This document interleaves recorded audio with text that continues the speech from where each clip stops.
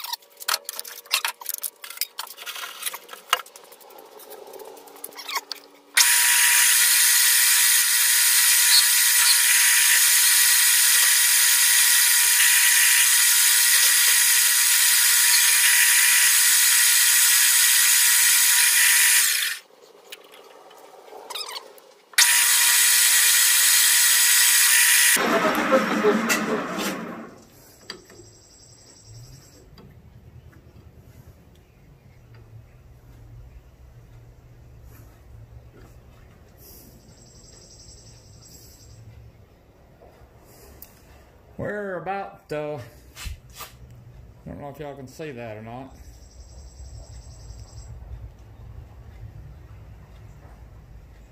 We're about 3 or 4 under.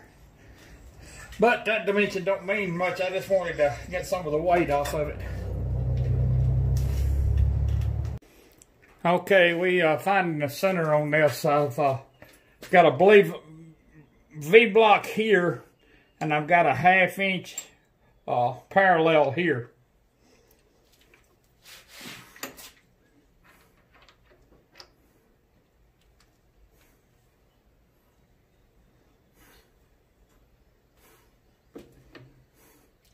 I've already had it down in there once. I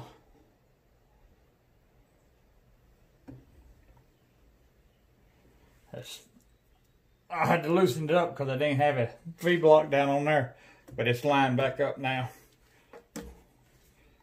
Just slides up and down. That's a 1/2 inch dowel pin, and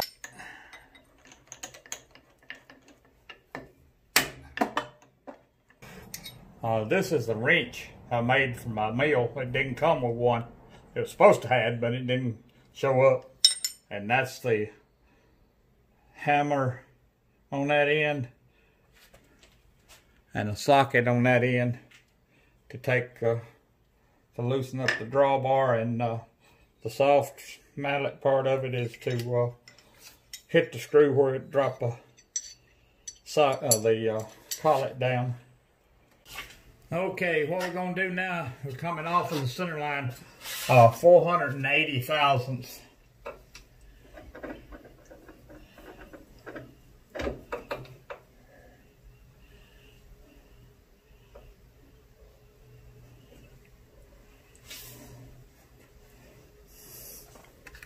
All right, here we go.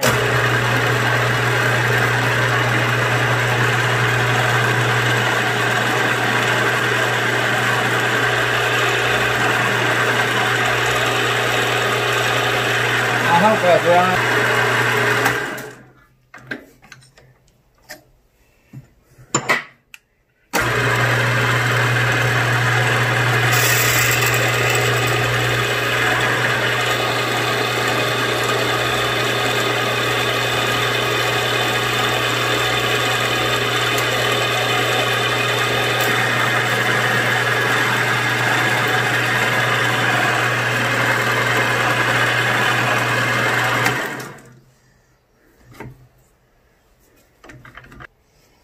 Lower down, we're going to ream this hole 4 millimeters.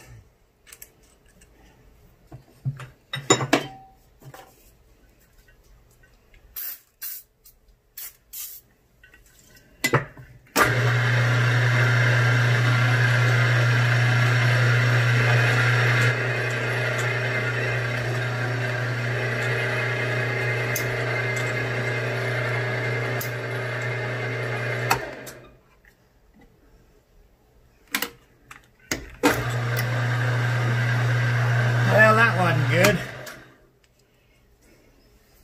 That wasn't good at all.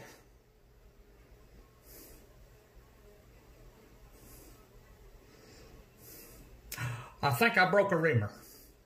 I'll be back. It wasn't as bad as I thought. It broke off a little piece in there. And we got it out and we finished reaming it. We ground the end off of that reamer. I had it running too slow is what it was, and I didn't have no oil on the reamer. I had some down in the hole, but I didn't have none on the reamer. But we got her in there, so we're gonna knock this pin in and then we'll be back. Here is the reamer. I don't know if y'all can see that or not. I just ground a little bit off of the bottom of it, get it back flat, and finished reaming it over at the drill press. I think it'll work out. This is a old wheel off of a table saw that went bad.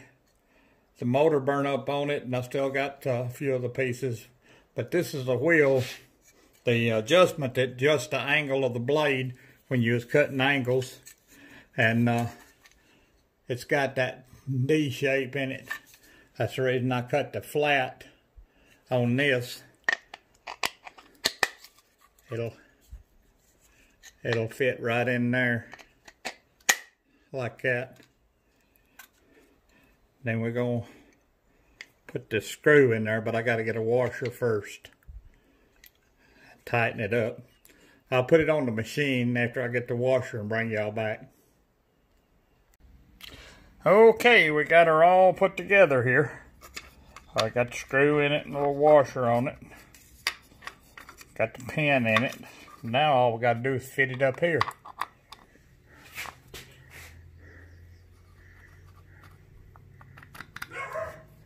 There it goes.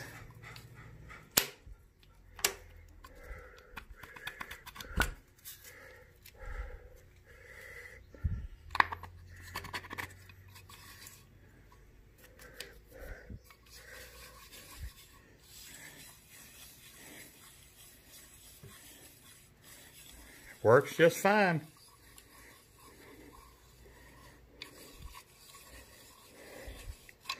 I'm gonna get the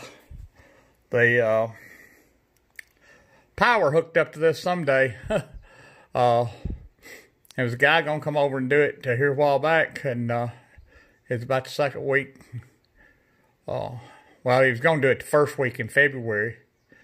And then this virus stuff started, and I told him just wait and let's see how this pans out.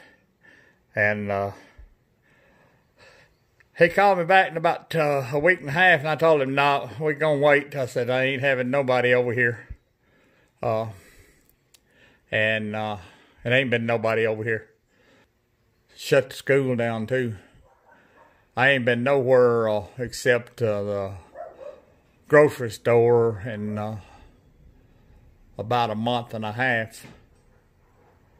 So I think about the second week in February we went and got pizza, but I was real careful then too.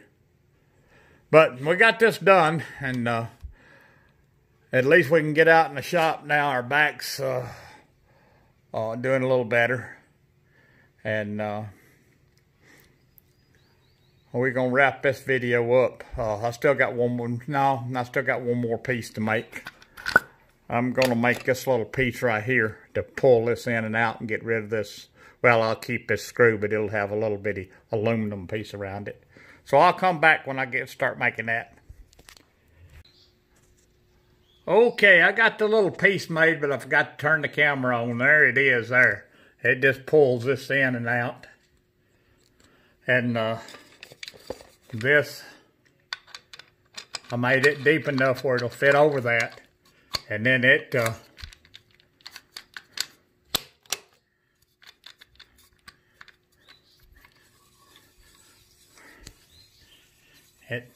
turns and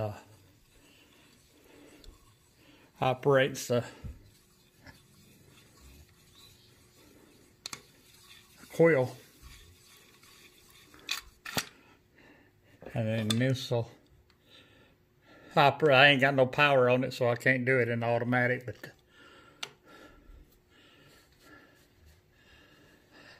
So, I guess this little project is done. We can stick a fork in it. Thank y'all for watching.